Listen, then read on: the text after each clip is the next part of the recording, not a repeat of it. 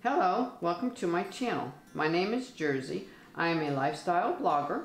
When you subscribe to my channel, you'll be introduced to old-timey skills, natural living, DIY, and cooking from scratch. Let's jump right in today. We will be learning how to make mercury glass, just like these jars that I got from the Dollar Tree. All these were made with mercury glass technique. As you will see, it hides what's inside very well.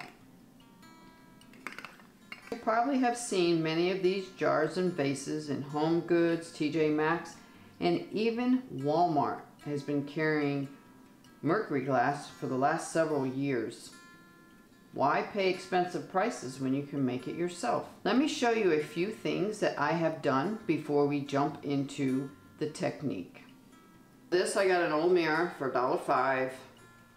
I chalk painted, and then the glass that was in it, I did the mercury glass on the inside of it, put it down, and this is the outside, the side you can continually to wash.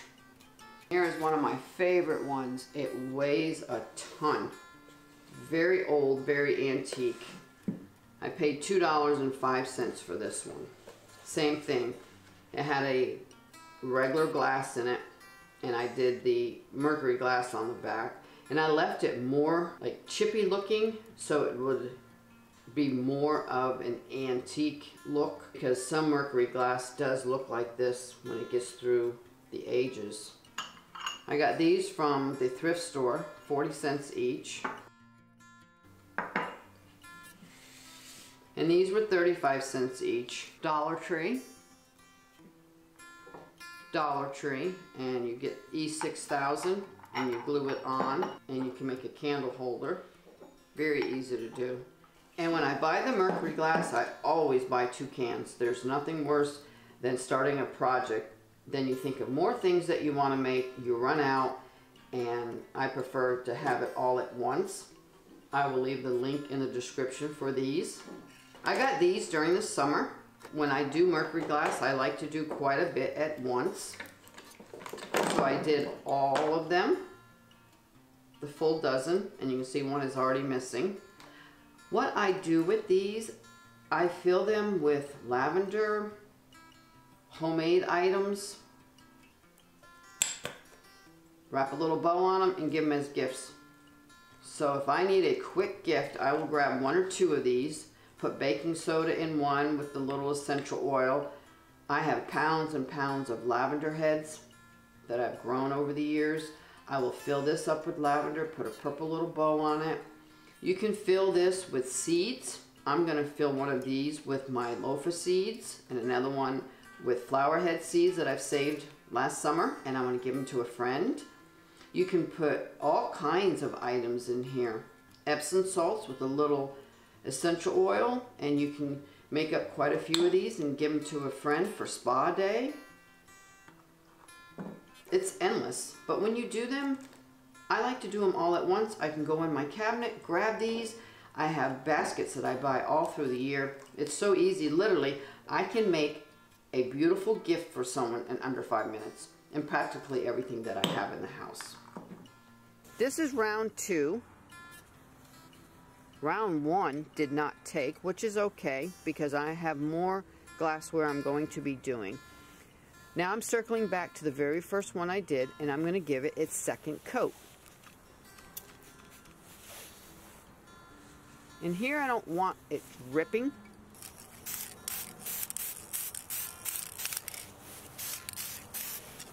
This will be its final coat, I'm pretty sure. I don't want it super silver.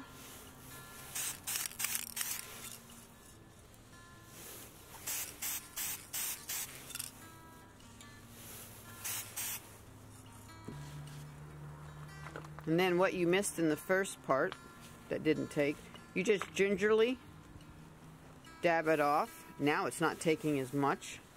For one, it's not as cold. And 2, this is a second coat. Won't be so much more to take off. And that one is done. I'm going to do the other 2 in fast mode, and then we'll do the little jars, second coat, and then we'll go back to the very first coat of new items that I have.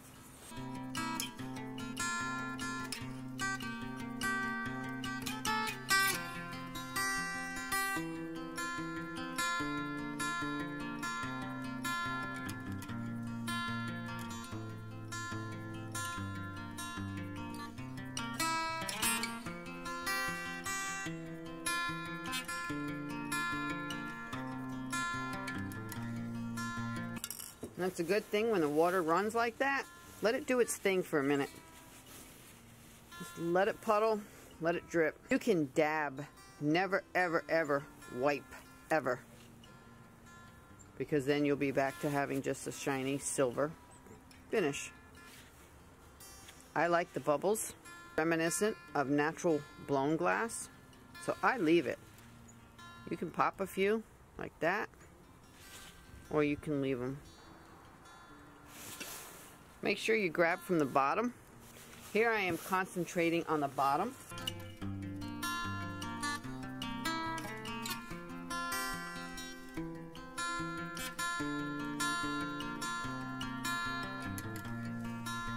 As you will notice, I did not dab any off of the first owl jar. I'm not going to do this one either because I'm going to circle back in a moment and do it again. These are the two containers I got from the Dollar Tree, and I glued them with E6000 and let them sit overnight. You can either do the lid first and let it drip this way, or you can do the bottom, let it drip this way. If you do not want to get any inside, I do not. So I'm probably going to treat this as a two-part.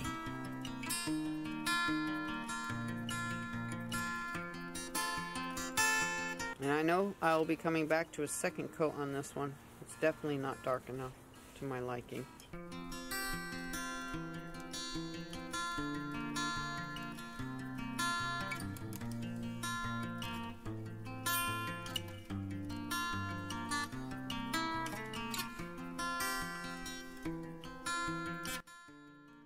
Now I still want to be able to see the crackle underneath from the other jar.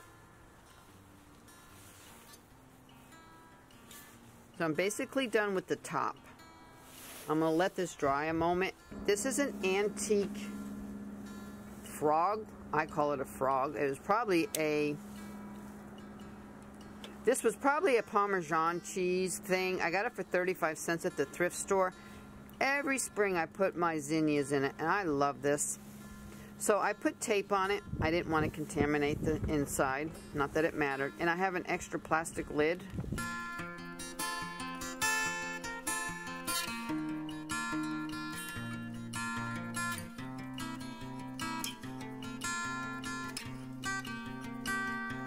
I'm going to let this sit just a moment. Remember, dry spot each time. Here we are in the final time.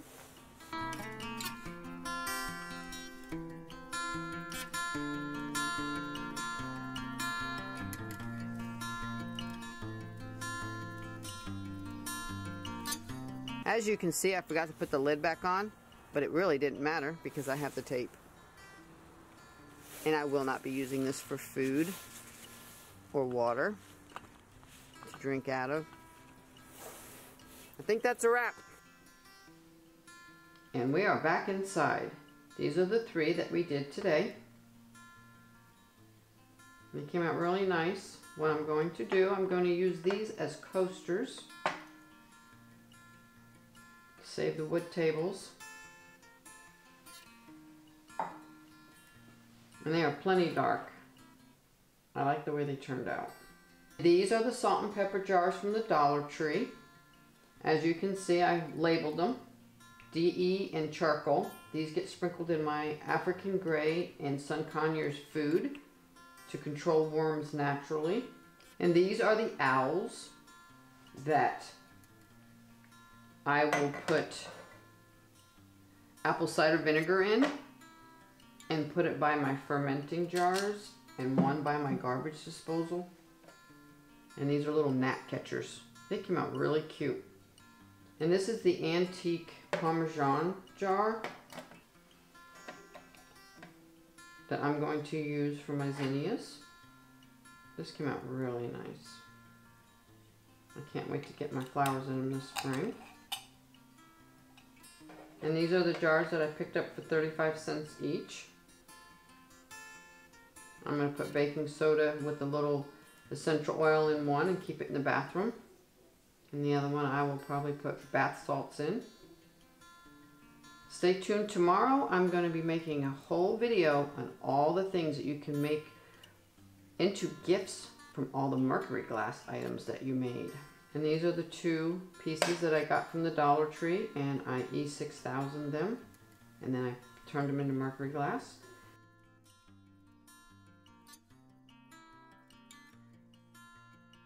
If you have made it this far, thank you so much. Please subscribe to my YouTube channel today. Come join me and become part of our community. Hit the bell, then over to the right, hit all notifications bell. You will be notified each time I upload. I promise to listen to what you have to say. This whole channel is about you. How can I add value to you and your life?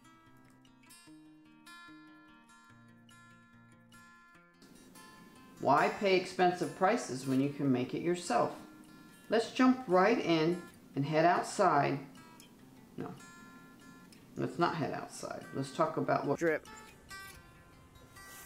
You can wipe the top a little bit. Never, I shouldn't. You can dab. Never, ever, ever wipe. Ever. I showed you from the Dollar Tree that we E6000 glue. These are the two containers that we got from the. These are bulb jars that I get for 35 cents from the thrift store.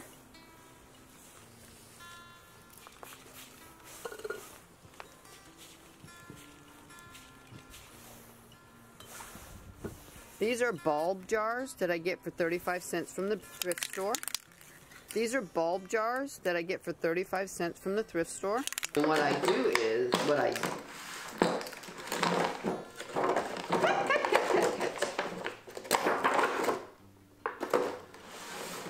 and when it stops raining, I will do the tutorial.